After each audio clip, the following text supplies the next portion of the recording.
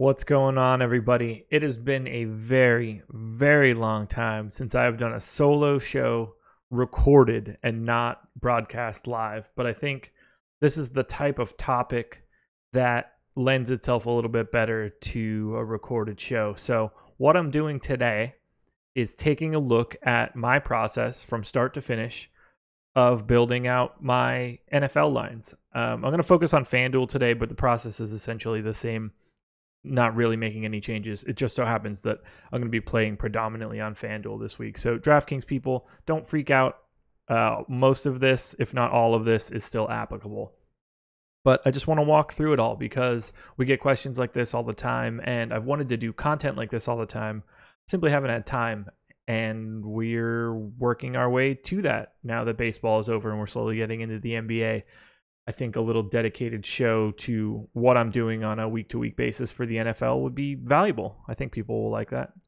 So this is my start. I'll be playing 300 unique lines this week. I know I'm saying lines, so if that's tilting anybody, my apologies.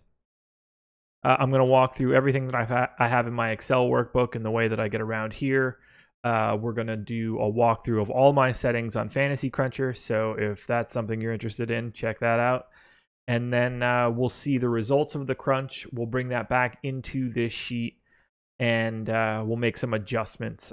This isn't going to be the end of it all. Obviously, this is only you're seeing this Friday morning. I won't finalize any of this until the live stream from noon to 1 o'clock on Sunday with Chris. So this is how we're starting it off. I normally don't take a look at anything in the NFL until our ownership drops, or previously until any ownership drops. I got cords all over me here. So our ownership projections came out earlier today, and now I'm ready to record this and talk to you guys. So let's start it off.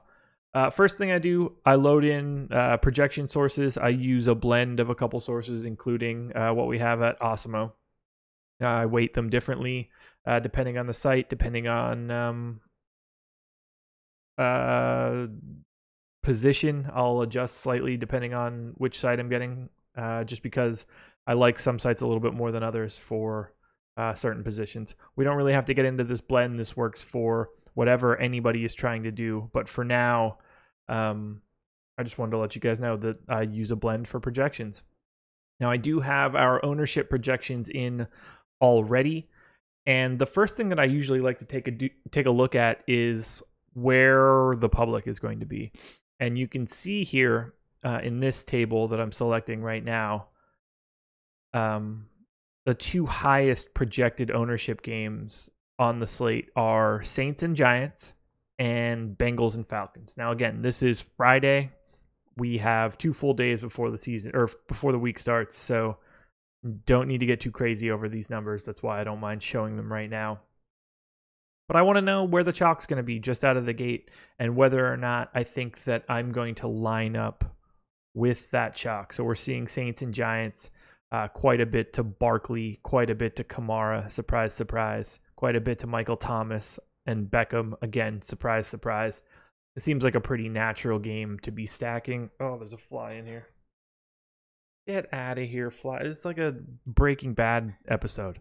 Perfect quality for right now on a recorded thing. Like, I'm going to start over. Come on now. So other than Saints and Giants, similar ownership, and by similar I mean the exact same, Bengals and Falcons. Lots of ownership to Dalton Bernard, AJ Green, Tyler Eifert. Lots of ownership to Tevin Coleman and Julio Jones. Makes perfect sense to me. I like to use this game ownership sort of as a proxy for what I want to do for the day, but it doesn't necessarily mean I'll disregard high-owned teams. But my first step after taking a look at that is checking out the quarterbacks in these particular matchups. I would like them to be some of my higher valued quarterbacks, and the gap is really tight. Outside of the CJ Beathard's of the world, most of these guys are in a similar range, but I still prefer to focus on the most value I can get at quarterback. And I hope that that corresponds with some ownership advantages. So for Saints and Giants, Drew Brees, most expensive quarterback. let me pause here. So this isn't going to be a show about like picks or like, oh, I can't believe you're on Drew Brees, I can't believe you're not on Andrew Luck, whatever the sentence is going to be. This is more holistically about the quote unquote process of what I'm doing. So don't get too hung up on the specific guys. This is all very subject to change and will look different by Sunday, but this is how I do it. So first guy I would be looking at, because this is the chalk game, is Brees and then Eli Manning. And right away I can see, just based on this color scheme in column D, Drew Brees, most expensive guy on the slate. He's getting a little bit of ownership. He is the third most projected owned quarterback on FanDuel, and he doesn't really have the best value grade. He's not a guy that I am going to be focusing on all that much. And I have a similar feeling about Eli Manning. Now, I don't have a big issue with having Barkley if I get him, Beckham if I get him, Kamara, Michael Thomas, because I think the situation is good, but I'm not going to go to all that much Drew Brees or Eli Manning right now. If these numbers change a little bit, if Brees falls slightly, I can see having a little bit of Brees. I don't really have much interest in Eli Manning, although the 3% ownership is a little bit appealing. I'd much rather have Eli Manning than, say, Baker Mayfield if he's going to be twice as owned. But for now, I'm not going to be really paying attention much to those games. And I have a similar stance for Cincinnati and Atlanta. Matt Ryan, not getting as much ownership as I would have expected, but 8,100 is a pretty healthy price point for him. He has one of the worst values in my projections on a dollar for dollar basis. So he's a guy that I'm not paying all that much attention to. And then similar story for Andy Dalton. Dalton's second most chalky quarterback of the day. And that just jumps out at me right away. If his value number was quite a bit higher, if he were the first or second best value in my stuff, I'd look to him a little bit more. But because he's supposed to be chalky, he's not grading out all that well for me. I'm more likely to just use some of his weapons than use Dalton himself. I like to play this is much different for me for baseball or even basketball. I like to use a relatively tight core at quarterback, and I'll expound on that a little bit here. So I do have a sim set up using my projected scoring for each quarterback. I have a formula that spits out a generic standard deviation because I don't think it's all that important. I just want to see, practically speaking, how everybody fits. And what I'm doing is calculating the chance that a quarterback is one of the top 4 scoring quarterbacks of the day. And you'll see that it's a relatively tight spread. Aaron Rodgers is at the top for this week at 29%, only 4% expected ownership. So a lot of what I'm doing is trying to leverage guys that I think could be high scoring quarterbacks with ownership. So right now I'm looking at Aaron Rodgers. I'm looking at Tom Brady. I'm not looking at Brees or Ryan for right now. They could trickle into some lines later, but that's not what I'm doing. I'm looking quite a bit at Phillip Rivers.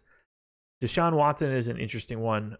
He's a guy that I'm absolutely targeting, even though he is 13% owned, or projected to be 13% owned, and going to be the chalk quarterback of the slate. He has the second highest opportunity to be a top 4 scoring quarterback. So I'm not going to disregard Watson the same way that I would disregard, say, Andy Dalton, who has a significantly less chance of being a top 4 scoring quarterback, but similar ownership. So right now I'm looking at Brady, Rodgers, Rivers, Watson, Russell Wilson, Ryan Fitzpatrick. And you'll see Ryan Fitzpatrick dropped under 20 here, but only 2% expected ownership. I like the leverage there. And then Ryan Tannehill will be the guy that I'll be paying down for.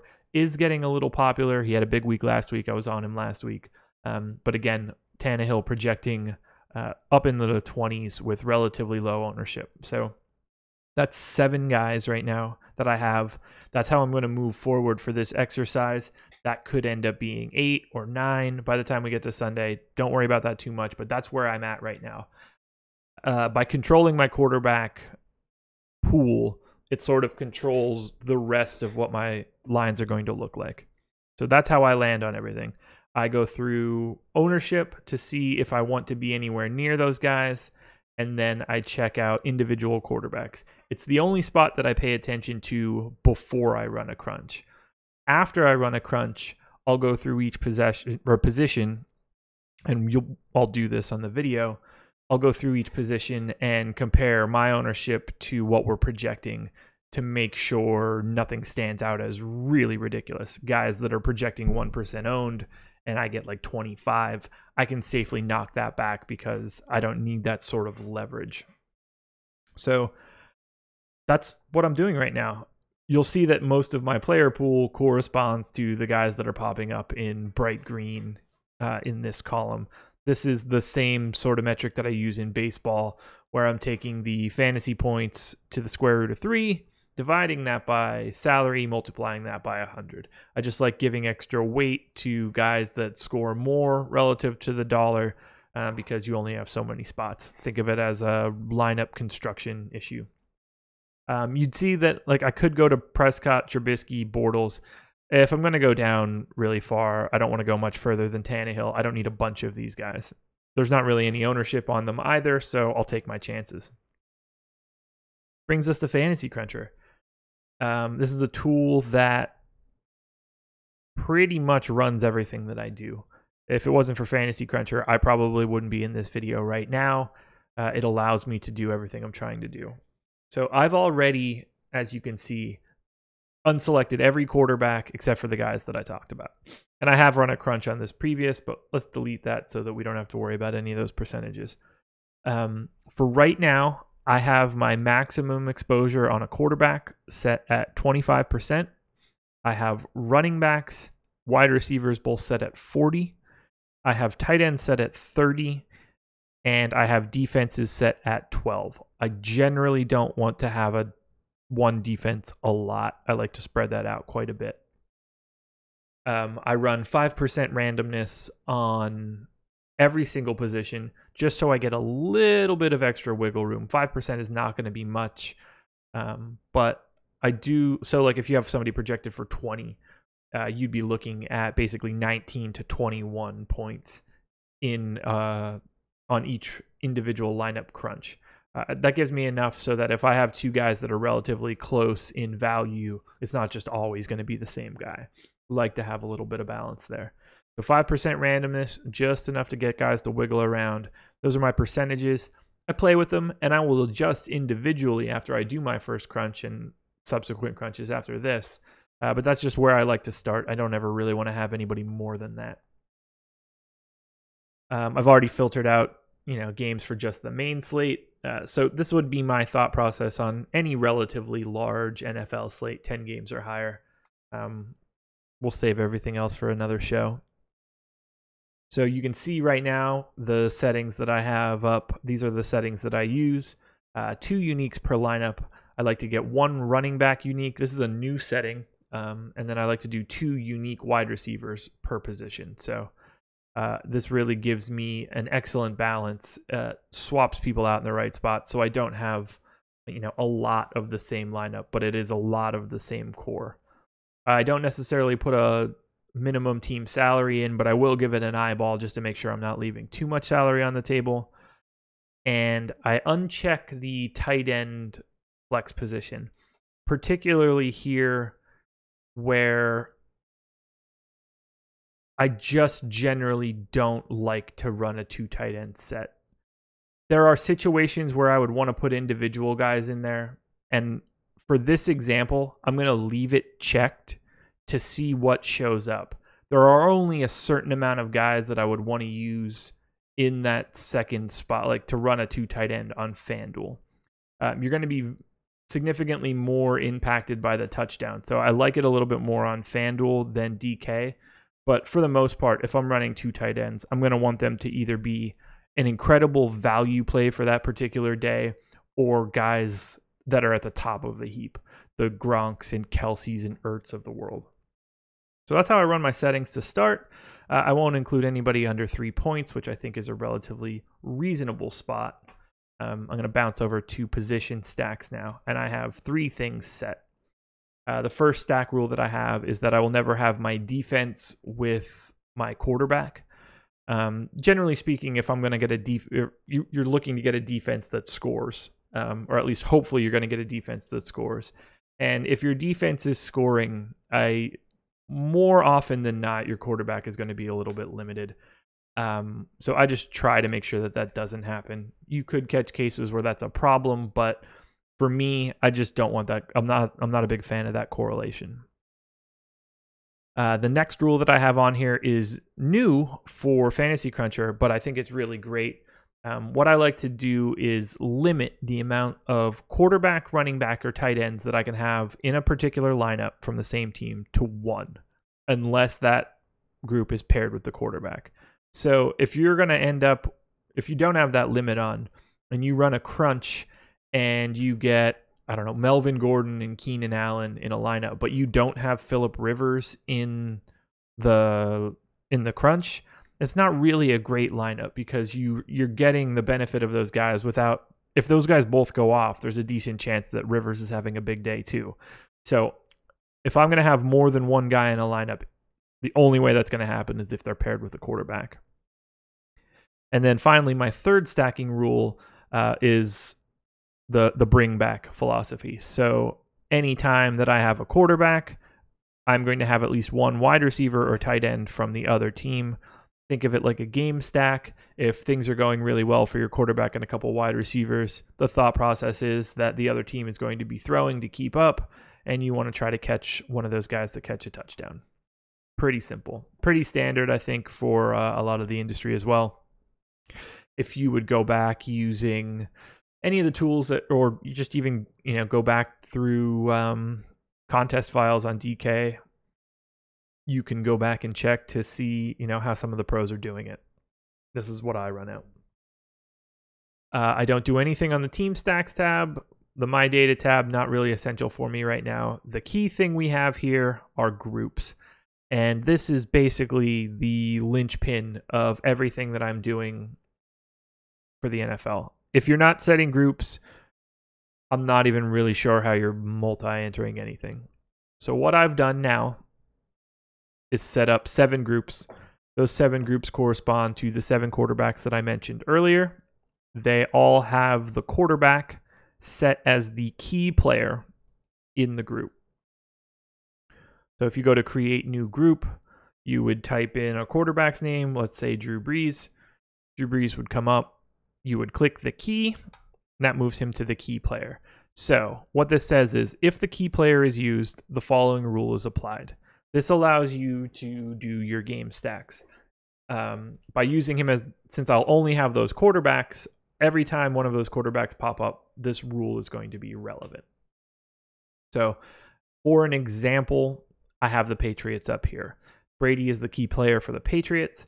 If Tom Brady is used, I want to use at least 2 people from the group of Gronk, James White, Chris Hogan, Philip Dorsett, Josh Gordon. This could change. It could clearly not have Josh Gordon. It might have Josh Gordon. There's wiggle room on who's going to be there, but essentially I want guys that are either going to be getting targets out of the backfield or targets receiving, whether that's a wide receiver or a tight end. I have similar groups set up for Green Bay that will be using 2 of these 4 guys, 2 for the Chargers, lots of options there. Only 1 from the Texans, because Watson is pretty adept on his feet. I only want either Hopkins or Fuller. I don't want anybody else on the team, at least not as of right now, depending on my ownership. Now, one thing to keep in mind, this does say at least 1.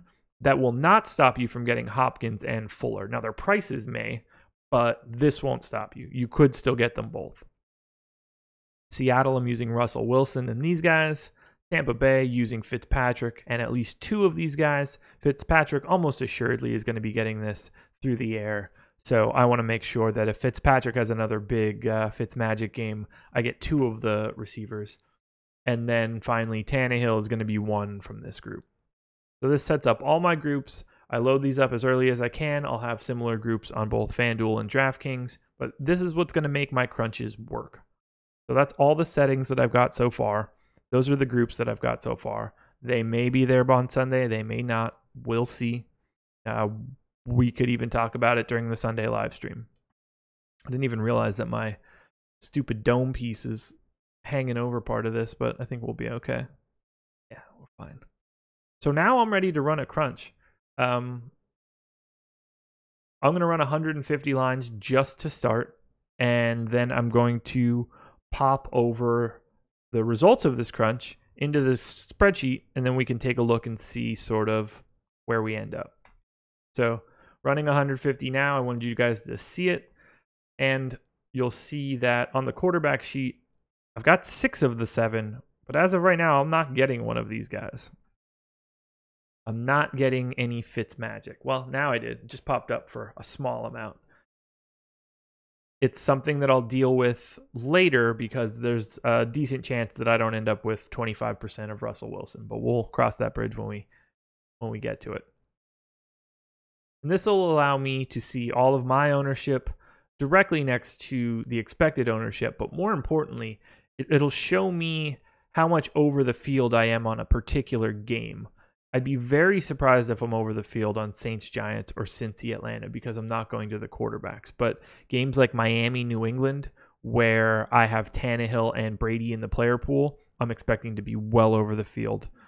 What would be another game?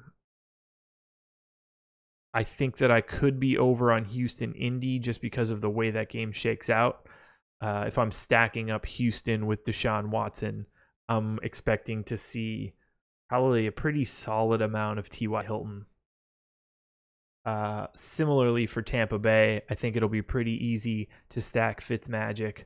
Obviously, the Bears defense, a little scary. This is more of a play against ownership than anything else, but I think that I'll see quite a bit of Allen Robinson. And then for Green Bay, this is the one I'm not really excited about. I'm interested to see who comes through as the value on the way back for a Green Bay stack. My guess is that it'll be predominantly Charles Clay, but we'll see when we dump this crunch in right now. Almost there, 125 lines. For Seattle, I fully expect Larry Fitzgerald to be one of my more popular plays, but again, we'll cross that once we come to it. Oh, it's going to be a fun week 4, guys. And a lot of what's happening in this process can be taken from NFL and applied to other sports. While groups might not be as essential in, say, baseball, you're going to be looking more at team stacks. I think groups are very, very valuable in the NBA.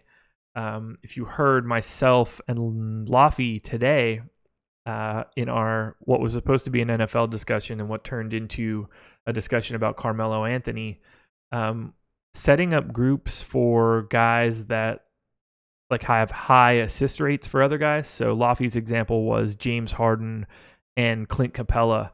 Like 50+% of Capella's field goals were assisted by James Harden. You can set up a group that says, like, anytime that I use Clint Capella in a lineup, you also want to bring James Harden with you. That can create some naturally positive correlations in your lines. 8 lines left. I felt like I could have said 7 and it would have popped in there first, but it didn't. As you can see, we're getting a lot of Ryan Tannehill, which should come as very little surprise because he was grading out as the best value. I will nerf that. There are limits to how much I'll want to be over the field on anybody. But for the first draft, I want to get everybody at their raw number because I don't like making too many changes. I generally think that the optimizer is pretty good at its job, and I don't want to try to outthink it too much.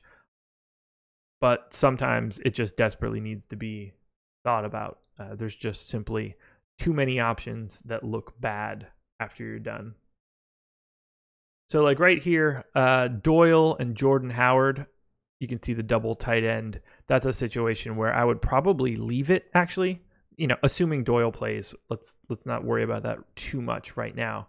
But I would probably leave Doyle and Jordan Howard. I think that's a decent spot for Jordan Howard to potentially score a touchdown, and I'll be perfectly fine with that. It allows me to do bigger things through that lineup.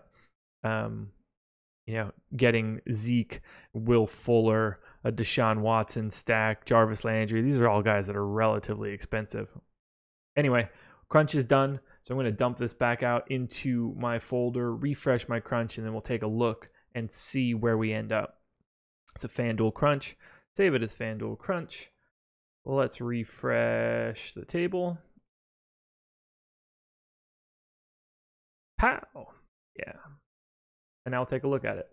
So right away when I see it, you can see that I'm significantly over the field on Miami compared to Miami and New England compared to the field.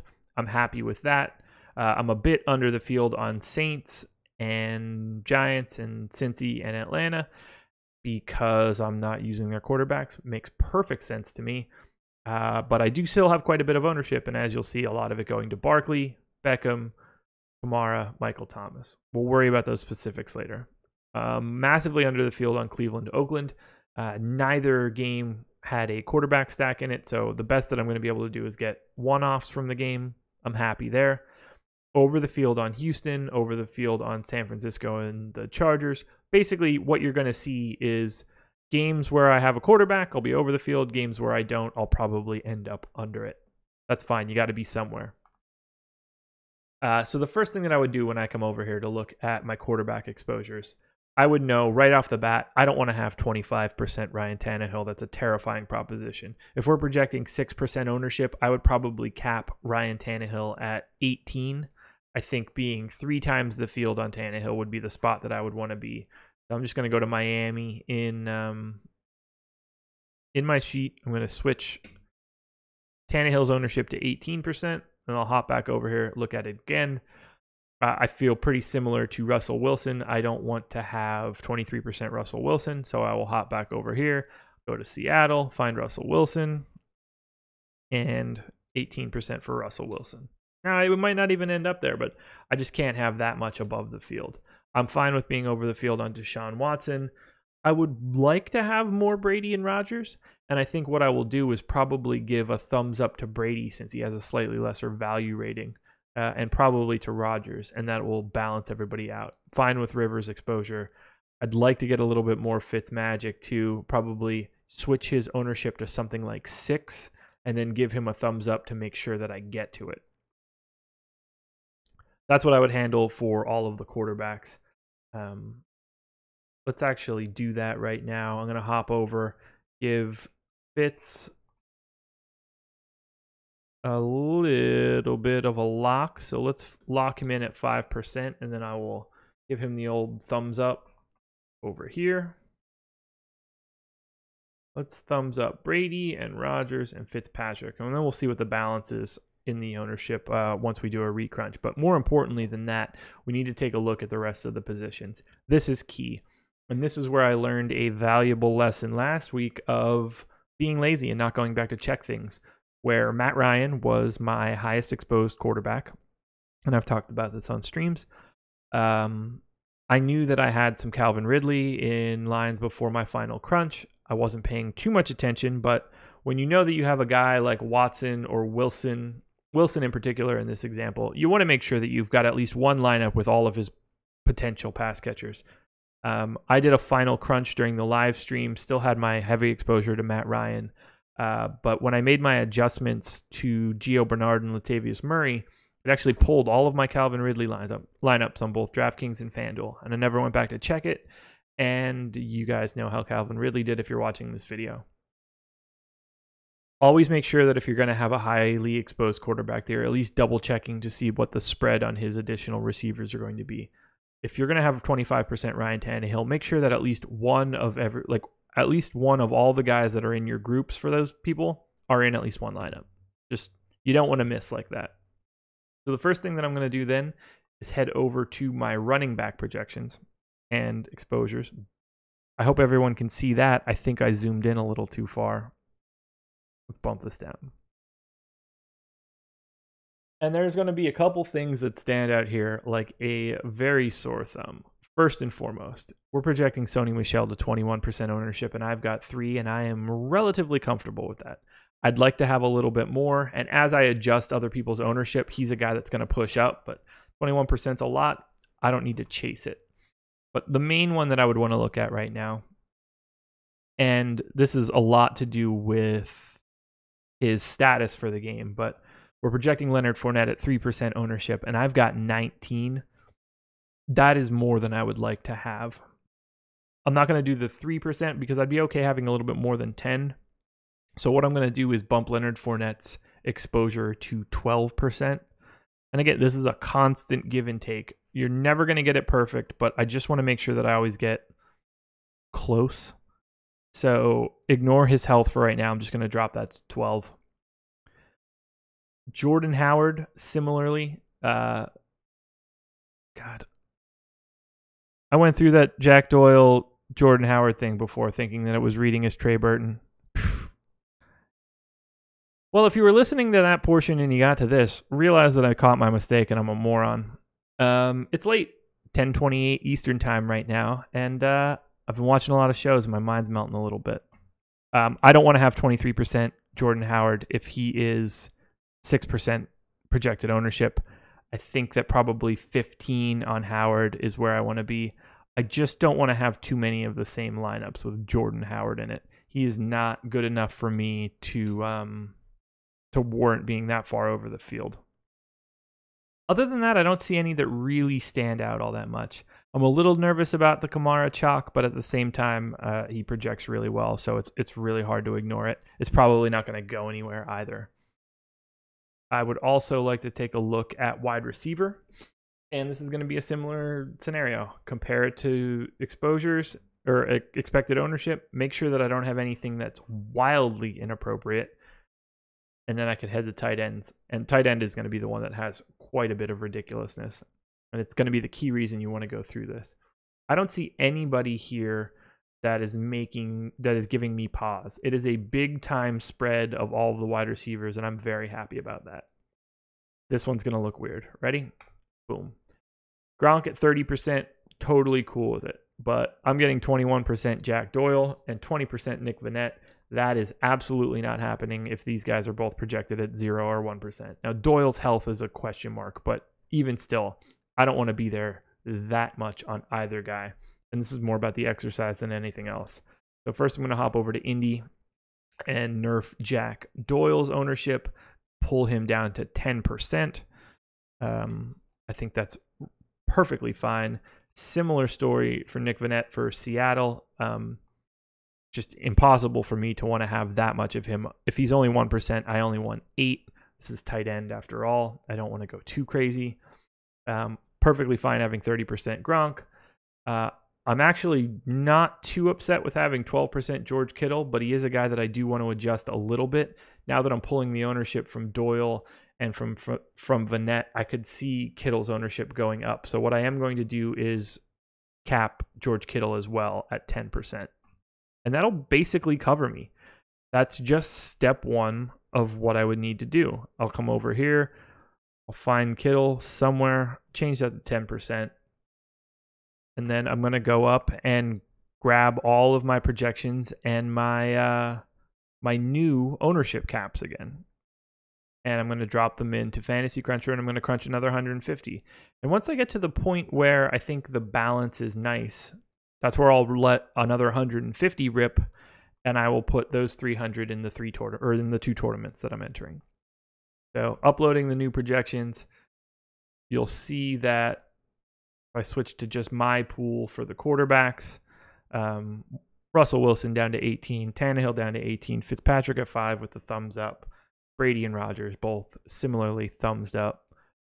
I'll take a look at it once I hit crunch just to make sure that the thumbs up aren't overly affecting anyone.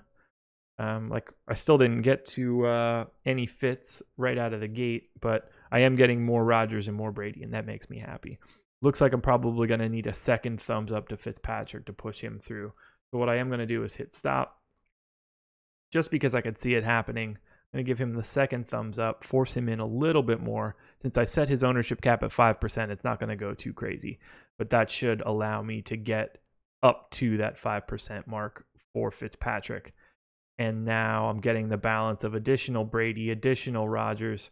I'm getting everybody where I want them to be, and that makes me quite happy. Once I drop this second one in after the adjustments, that'll be the time where I'll take a look at the team stacks again and make sure that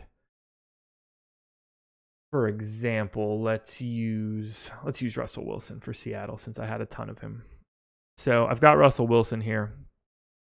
I have some Chris Carson, some Tyler Lockett, a little bit of Brandon Marshall, but I didn't get any Doug Baldwin, which kind of surprises me, but not really, just because his projections are kind of weird right now.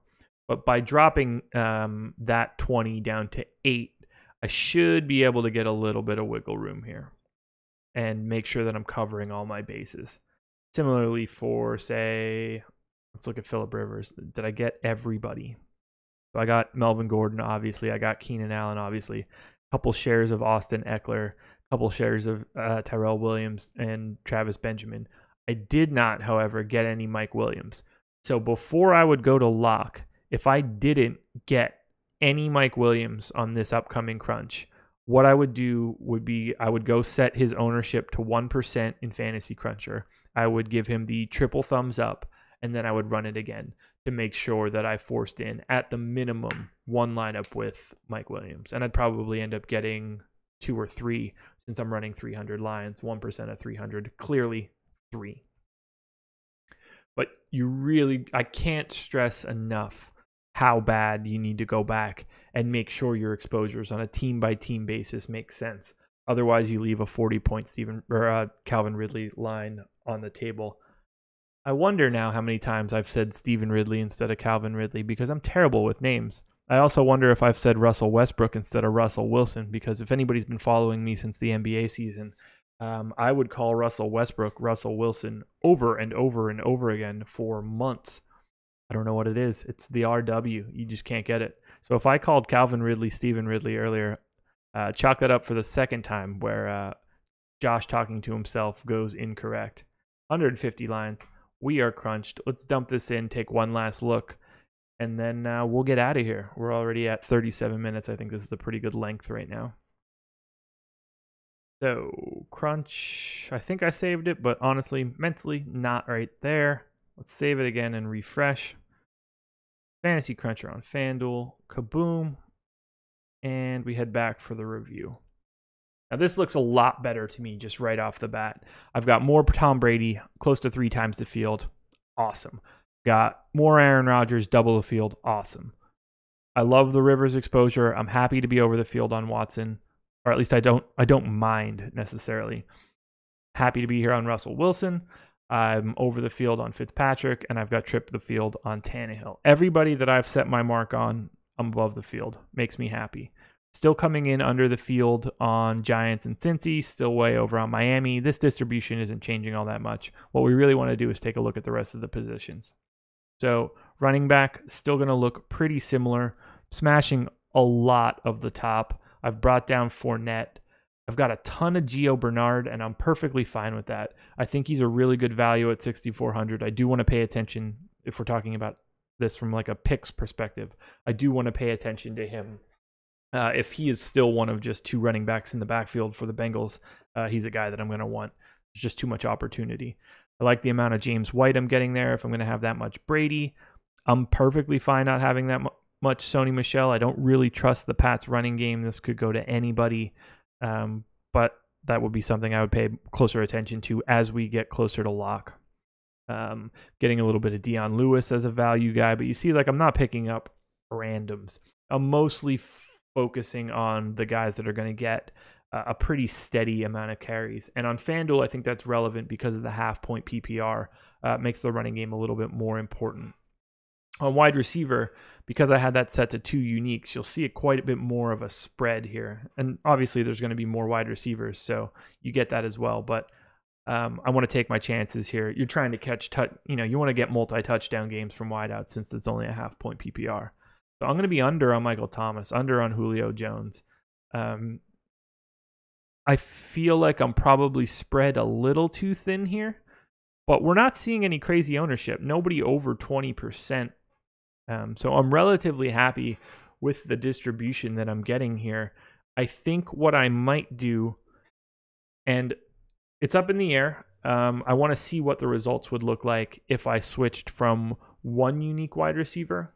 So in the advanced options, instead of having this set to 2, I do want to take a look and see what setting that to 1 will look like in terms of my distribution. But for right now, I'm pretty comfortable with what I'm seeing. I don't mind being relatively close to the field on most of these guys.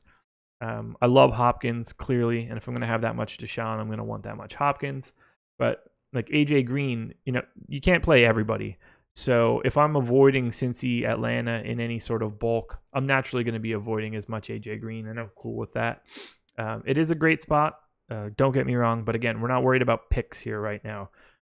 We're more worried about the process behind it all. God, I felt like my record started playing in reverse. I like being over the field on Will Fuller. Nothing here standing out as something that I want to like freak out about. Tight end's the one where things get squirrely. Got a ton of Gronk, ton of Ertz. I like having that much Kittle. Get some Jared Cook. I'm totally cool with that. Still got my Jack Doyle. I'm avoiding the 14% chalky Tyler Eifert. Now that one makes me a little nervous because he's such a great value, but man, I just can't trust him. So I'm cool with it. I like my exposures that I'm getting right now. I couldn't be happier with the way that it's popping out. Defense is going to be all over the map. Fine with it. I can't pay too much attention to it. You can overthink it and be like, oh, I want to get some of that Vikings defense in there, and then they play the Bills. So to just close this out now, let's just go take a look at Rivers. Clearly, I'm getting Gordon at double the field. I love him. He's one of the best plays of the day, in my opinion. Still getting my Keenan Allen, but I'm getting a little bit of everybody. I'm getting Eckler, Mike Williams, Tyrell Williams, Travis Benjamin, so that if something goes crazy, and if we hop back over here and look at the Rivers lineups, I'm getting Allen Gordon, Allen Gordon, Allen Gordon, Allen Benjamin, Allen Gordon. Let's try to find some more of the unique ones. Eckler Allen, Tyrell Williams and Gordon, Tyrell Williams and Keenan Allen. Like I'm getting a bunch of the combinations. I'm going to get more Gordon and Keenan Allen than anybody because they're the two best plays on the day for them. But I am still sprinkling in other guys. Austin Eckler, Tyrell Williams. Like that's the type of line where you can get really fun with it. And then you'll see that we've got Kittle coming back. Totally cool with it. Eckler makes me nervous, clearly. Not a ton of targets last week. I mean, not a ton of targets in general. I probably shouldn't have 5% Austin Eckler, but if you're a believer in the Chargers, you kind of got to be a believer there. You just got to hope for the best. You're trying to get a touchdown in some of this stuff. That's just another thing that we could look at if we want to look at someone like Aaron Rodgers. We're making sure that we get... And this is what I was talking about. I didn't know who was going to come back on the other side for the Bills, but Adams and Cobb, Cobb and Allison, Adams and Allison. Unique combinations of all Cobb and Graham. You get unique combinations of these guys. Getting Kelvin Benjamin, Charles Clay, Zay Jones. It makes me a little bit nervous to bring someone back on the Bills, and it's something that I'll look into a little bit more. But maybe Josh Allen's the answer there. Similar for Brady. I get Brady, Dorsett, Gronk. I bring Amendola back. Bring Albert Wilson back. I'm sure there's some Kenny Stills, Jakeem Grant. You just want to be on the right side of the game that goes crazy. And by putting yourself in a situation to get multiple guys like that, you put yourself in a chance to really push a line closer to the top. All of these lines are super unique, but you always want to sort of give yourself a look. So if I remove filter and just do, looking at Jordan Howard here and thinking that he was Trey Burton makes me feel like the dumbest person in the history of the world. Like it doesn't seem like I'm getting any tight ends in the flex, which makes me pretty happy. I don't see it as particularly valuable unless we were putting, a Gronk or something along those lines there. But this is what I do. I do this for FanDuel. I do this for DraftKings. It's labor intensive. I think that football is more labor intensive than any other sport that I play. I do a similar thing for baseball, but it's a little bit less important because you're naturally bringing stacks into it.